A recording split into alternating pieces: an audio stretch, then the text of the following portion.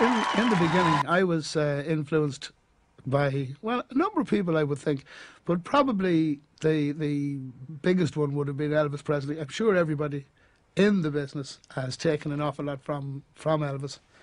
In their early days, and when you start out in the business, it was something to look at and say, could I get there? Now, apart from the fact I loved his music and that sort of stuff in the early days, the Rolling Stones, I was a big fan of the Rolling Stones. That's why I love raw stuff. I got that from the Stones. And Chuck Berry, now that was the main sort of music I used to like, to bop to myself and that sort of stuff, you know. Our audience spans across the board, young and old.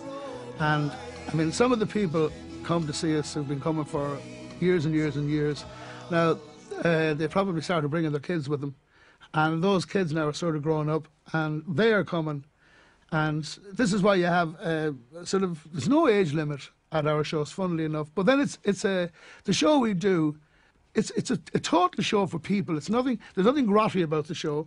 You can bring your children to the show. They're not going to be bamboozled with bad language or dirty jokes. That doesn't happen, or any sort of rioting or that sort of stuff. It's just a show that anyone can go to. And the people who are coming, as I say, a lot of those people, I know for a fact, don't go to any other shows. We can be in an area, let's say Limerick, and we'll see a family there. Now, they won't go out to another show until we're back there again. And this happens all over the country. Like, there are pockets of people like that. People travel vast distances to come to the shows. And it's beautiful to see it, like, and it's great to, because you can get a rapport going with people like that. And it's you sort of know them. And it's more of a party now. When you can look down and you can see this one, that one, this one, oh, hello Jim, hello Mary, hello Kathleen, and all that sort of stuff. And it's a feeling. You know, we get a great feeling. Touring overseas is the same as touring in Ireland. We have a lot of fun, like when we go to England and Scotland and that sort of stuff. Now we sort of broke a lot of new ground over a number of years back with Australia. Was one of them, and South Africa. Of course, we did a lot of work in South Africa at one point.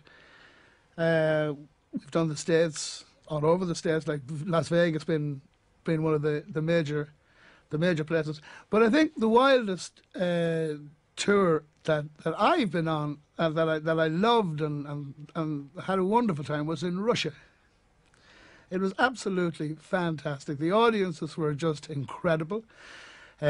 Ultra friendly, hospitable, and so appreciative. It was frightening, and we really thought we were going to Russia as a sort of a cultural thing, and I thought, well, you know, what are they going to know about me in Russia? But funny enough, they knew the songs and they would applaud loudly when you'd go into a particular song.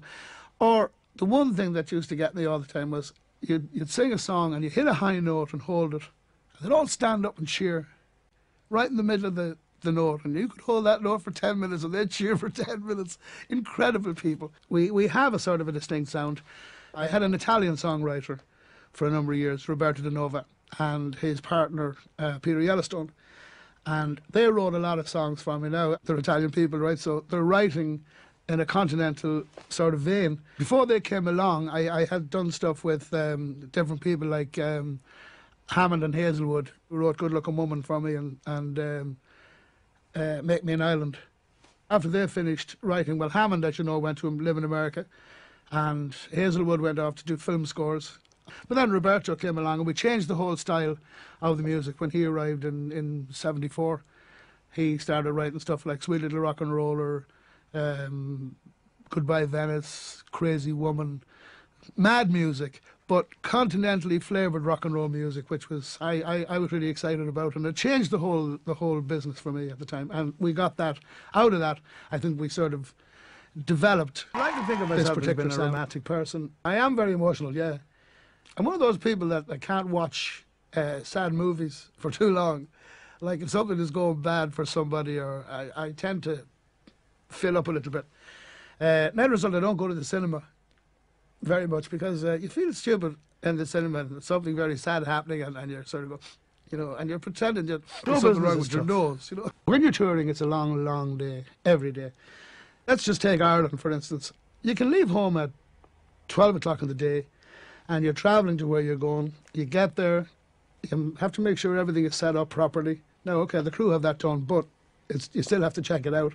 You have to do a sound check, make sure everything works, the whole lot. You get a slight break for a bit of dinner, and you're back on, and you do the show. If you finish at about 12 o'clock again at night, and you have to drive, let's say, from Cork to Mullingar, or from Dublin to Galway, or wherever for the next one, it's really a long, long day. Like, it takes an awful lot of time. An awful lot of people think it's a wonderful, glamorous life. Now, it's not. It's anything but, because you spend most of your life hanging around, waiting for things to happen. You're waiting for the guys to check out the gear to make sure it's working. Then you're waiting for one thing or another. But it's constantly been on the job. You're on the job for, goodness knows, 12, 13 hours anyhow, most days. And when we get a little bit of a break, we like to hit the nearest golf course, wherever it is, and murder a little white ball around the place to get rid of all your tensions and all the stuff that's building up in your head over just work, because it's a tough job. We're sitting here right now in our own recording studio, which we built 2 or 3 years ago. We found a need for it because when we were recording, it was tripping to London, tripping to Dublin, tripping to Birmingham, so it was all getting too much. Basically, my band do all the recording here, and Adrian, my bass player, does a lot of the production. He has written a number of the songs as well, so it's getting to be a very tight unit. Now, having said that, my band are, well, they're simply the best, and they're a wonderful bunch of fellas to work with. There isn't anything impossible for them.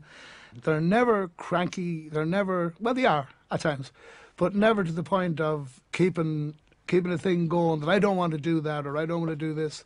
Everybody does what's asked of them, and we get on terribly well together, like in the band. And there's a sort of a wind-up goes on every day. There's a wind-up about one thing and another between the lads. Now, it's gone so far, there's even a wind-up on the wind-up. It's gone to that extent. Then we have a great road crew, very dependable lads. They do their job, so this is a wonderful thing. And they're a great bunch. The only time I'd consider getting out of this business is when the people out there don't want me. As long as they're there and they want to hear what I do, I don't see any reason to retire from the business and play golf full time or whatever. I mean, you can get fed up playing golf too. Mind you, a lot of people say, "Oh, no, you can't," but you can. But seriously, I can't visualise myself being off the road. I'd be bored for starters, and I don't know. I think there's a lot of people out there, and I want to be there with them.